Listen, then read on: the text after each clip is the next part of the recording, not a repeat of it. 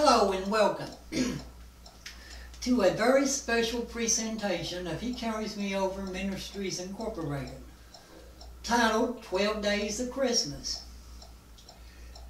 During this time, and I would invite every one of you for the next 12 days to take time and sit with God, ever how long it takes you, 10, 15, or more minutes, and thank Him for what He's given you. Thank Him. Thank Him. And during this time, you are more than welcome to ask God things. Because it says, ask and you shall receive. You receive not because you did not ask.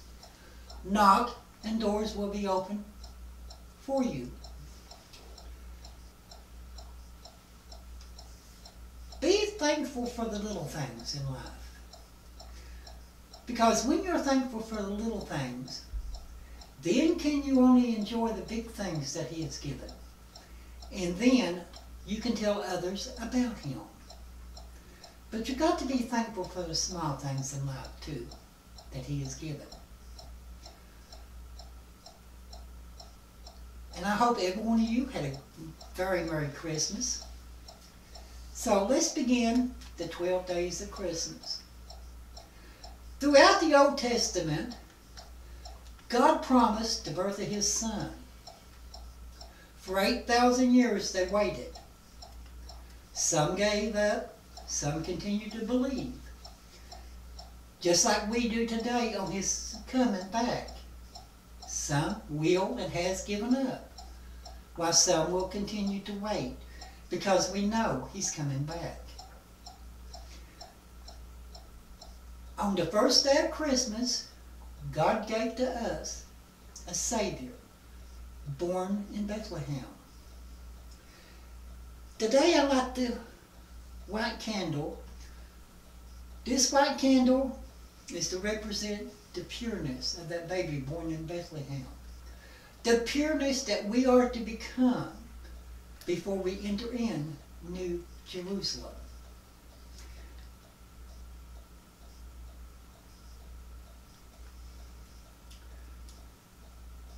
But yes, we got to be thankful for the small things in life in order to really appreciate the bigger things.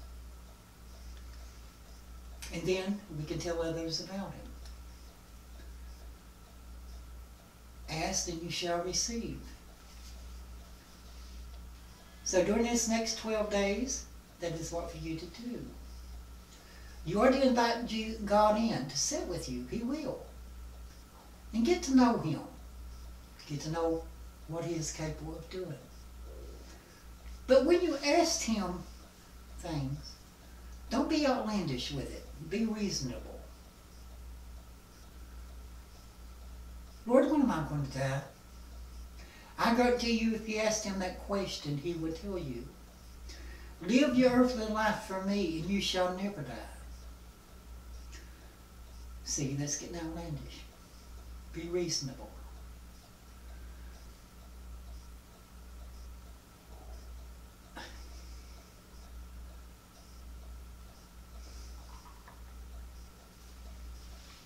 Also this day,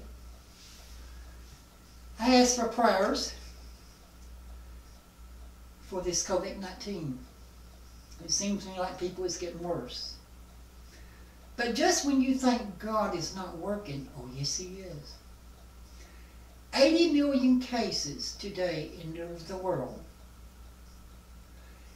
Every 10 minutes, someone is dying in Southern California from the COVID. Every 18 seconds, someone is dying from the COVID in the world. 18 seconds. Every 18 seconds, somebody is dying from it. How can you believe in God in times like these? How can you not believe in God in times like these? Out of that 80 million cases worldwide, 60 million has recovered from it. God is at work. He has gave the doctors the knowledge to come up with a vaccine. So don't tell me God is not working. He is. So continue prayers for that. And thank you. That is one thing that we can be thankful for on the third day of Christmas. God is really listening about this COVID-19. He really is listening. So we can be thankful for that. And other things that we can be thankful for in life. Just sit down and talk to God during this next 12 days. That's what it's all about.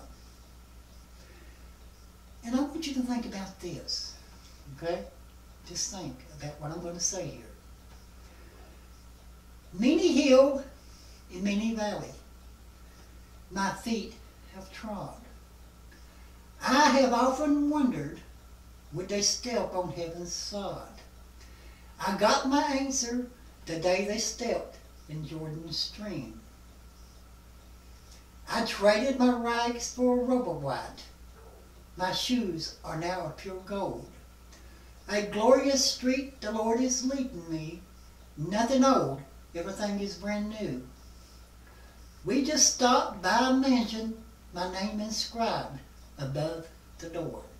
I want you to think about that. And I will see you tomorrow, same time as we light the red candle.